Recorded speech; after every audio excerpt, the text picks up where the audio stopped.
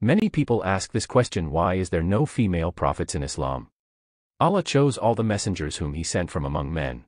He did not send any female prophets or messengers.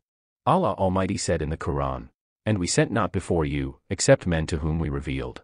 From this verse we can understand that all the prophets and messengers were men. And the reason behind that could be the nature of the task. The role of messenger requires a great many tasks to be performed. For example, addressing men and women, meeting people in secret and openly, moving throughout the land, confronting liars and establishing proof against them and debating with them, preparing and leading armies, and going through the sufferings of war. All of that is suitable for men but not for women. The role of the messenger demands that the messenger should be in charge of those who follow him. So he issues commands and prohibitions to his followers, and he rules and judges among them. If a woman were entrusted with such tasks, she would not be able to do them properly. And there would be people who would refuse to follow and obey her. Women have to cope with things that prevent them from doing many tasks, such as menstruation, pregnancy, childbirth and nifas, which is accompanied by psychological stresses and pains, in addition to the care that is required for the child. All of that prevents her from being able to fulfill the role of messenger and carrying out its duties. So it is more suitable for men to fit in the role of a prophet and messenger. And if we look at the life stories of the prophets, we'll see they went through a lot of hardships. For example, Prophet Abraham, peace be upon him, was stripped of his clothes and then he was thrown into the fire. Then Prophet Yunus was thrown into the sea and he was in the belly of the fish. Similarly, many other prophets were tortured, killed, and humiliated by their enemies. Even if we see the life story of our beloved Prophet Muhammad, peace be upon him, he had to face a lot of problems when he received prophethood. So it is very clear that the role of prophet is not suitable for women. And Allah Almighty knows best.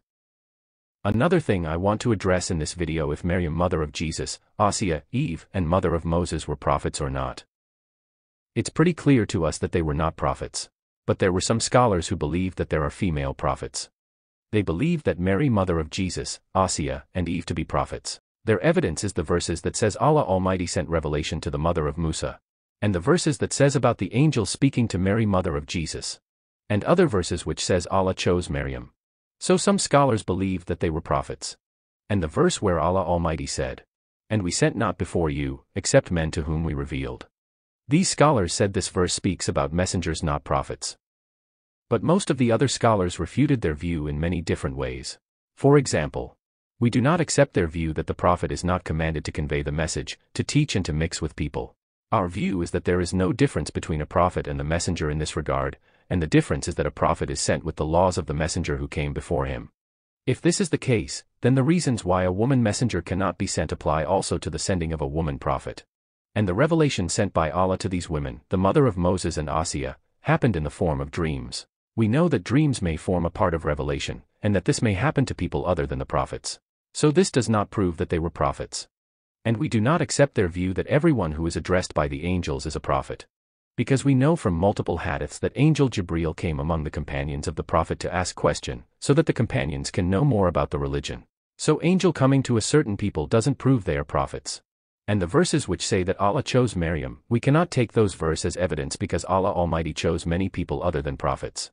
For example, Allah said He chose family of Ibrahim and family of Imran in the Quran. So this verses can't be used to prove that they are prophets. So these women were truthful, righteous, and they'll be the best women of paradise. But they were not prophets. The correct view is there were no female prophets. Thanks for watching the video. Like, share and subscribe for more videos.